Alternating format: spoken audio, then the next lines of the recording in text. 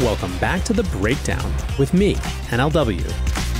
It's a daily podcast on macro, Bitcoin, and the big picture power shifts remaking our world. The Breakdown is sponsored by NYDIG and produced and distributed by CoinDesk. What's going on, guys? It is Saturday, July 24th, and that means it's time for the weekly recap. And this is going to be a quick one, but I think it'll still be informative. First, for those of you who haven't listened to yesterday's show yet, it was sort of a bananas week in the institutions getting in on crypto sphere. I won't spend too much time on it because, like I said, it's all in that episode, but here are the highlights. Fidelity Digital Assets surveyed found 52% of institutional investors are already allocated to crypto. 71% say it's important to them, and of those 71%, 90% expect to have an allocation in the next 5 years. Goldman Sachs released a survey of family offices that it works with that found that 15% are already allocated in crypto, while 45% total are interested in the space. Family offices, again, are meant to serve the investing purposes of usually a wealthy individual or sometimes a small consortium of individuals. They can be either nimble or conservative based on the person whose money is being managed, and so represent a really interesting bridge space in the institutional investor landscape. Speaking of the institutional investor landscape, JP Morgan is enabling all their wealth management clients to access crypto now. That makes them the first major US wealth practice to do that. What's more, they're giving indirect exposure products like the Grayscale and Osprey trusts available to retail, including, it seems, through the Chase mobile app. So that could also be a pretty big deal. Finally, BNY Mellon joined State Street and a consortium of 4 other banks to back a new exchange, Pure Digital. But this wasn't the only thing going on in the institutional space. Cathie Wood and ARK hosted the B Word, a virtual event designed specifically to help institutional investors wrap their head around the crypto space.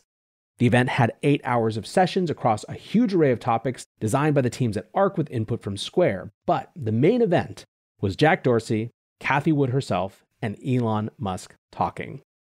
I gave my full recap a couple of shows ago, but here's the TLDR. Elon is a supporter of Bitcoin. He also owns ETH and Doge, but much less. He seems genuinely interested in this layer 1 scaling potential of Doge. SpaceX owns Bitcoin. None of Tesla, Elon, or SpaceX has sold their Bitcoin. As he said, he pumps, but he doesn't dump. Elon thinks that based on the trajectory of renewables in Bitcoin mining, it is likely that Tesla will again start accepting Bitcoin. So all in all, not bad for a little session if you're thinking from an adoption standpoint. There was other bullish news as well, particularly around massive crypto fundraising that seems to suggest that investors from both crypto and traditional finance remain extremely focused on this space. OpenSea raised $100 million for their NFT platform, obliterating the idea that people think that that sector was just a fly-by-night flash in the pan. FTX, which, disclosure, I helped Blockfolio, which FTX bought last year with marketing, as I mentioned on the pod a few days ago, raised $900 million, including from some top-flight non-crypto folks like Paul Tudor Jones, of great monetary inflation thesis fame. Then there were just the overall numbers. According to CB Insights, Q2 saw $4 billion in VC flow into crypto. That included monster deals for Circle, Ledger, Paxos, Bitso, and more. And of course, I saved the biggest thing for last. Busta Rhymes is in the crypto game.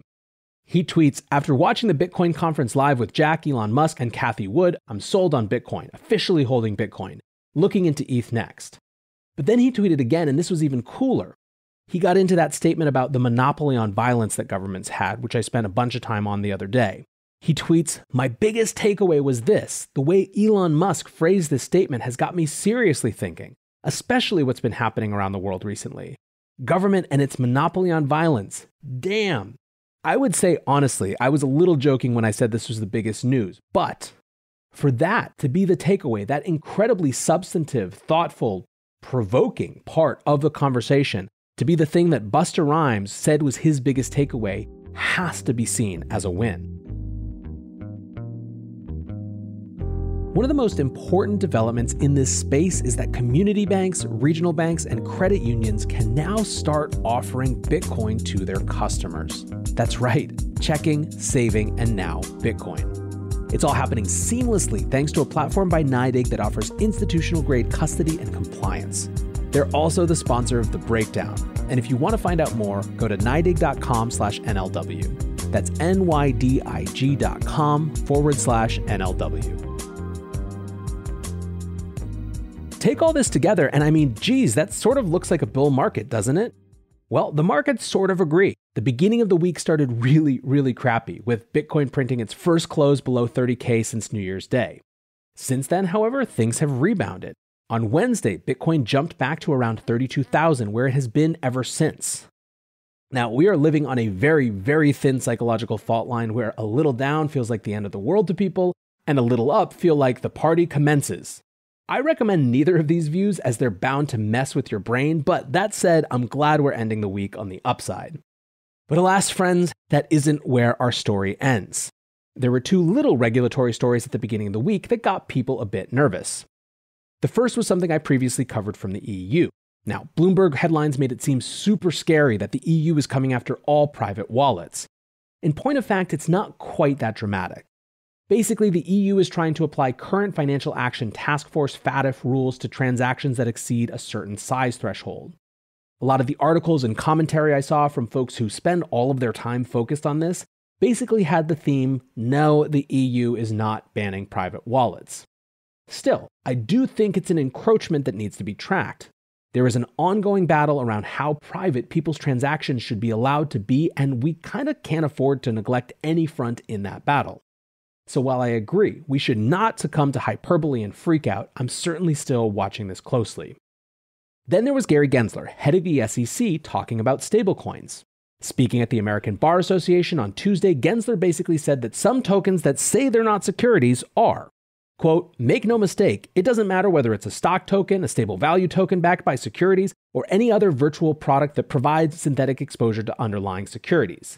These platforms, whether in the decentralized or centralized finance space, are implicated by the securities laws and must work within our securities regime. Is this cause for concern? Not necessarily. In fact, I think one could argue that stablecoins and derivative offerings finding a clear home in the US regulatory regime would be to those products' benefits. Still, anytime a regulator says anything, people get spooked. But these weren't the biggest regulatory story of the week. That definitely belongs to BlockFi, which now has 3 different jurisdictions effectively accusing them of offering their yield products based on trading unregulated securities. Texas, Alabama, and New Jersey have all alleged that BlockFi's interest account is an unregistered security and thus in violation of those states' laws. New Jersey set a deadline at the end of this month to get them to explain themselves or halt onboarding in the state. The director of the Alabama Securities Commission said to CoinDesk, quote, I think most states are looking at BlockFi.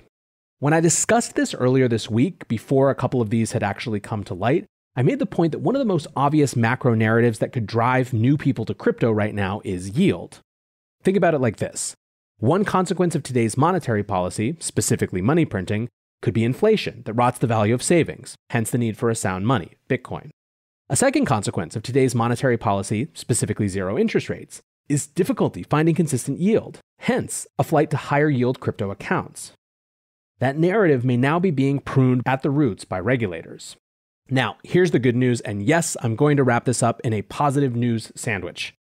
These regulatory questions must get addressed sometime. It sucks for BlockFi's business right now, but hell, if I'm them, I want to deal with this right now and be able to fight for the interpretation I believe in and get clarity. This is a company reportedly on the verge of raising another $500 million in anticipation of going public in 12 to 18 months. Regulators might disagree with their interpretation of securities laws, but they're clearly not trying to be a shady back alley yield dealer. So let's actually get it sorted, right? So all in all, even when I really push on it, it feels to me like, yes, the regulatory bluster is moving closer and closer and closer to action. But it's almost like it's about time. Let's get these decisions. Let's have these conversations. Let's have these debates.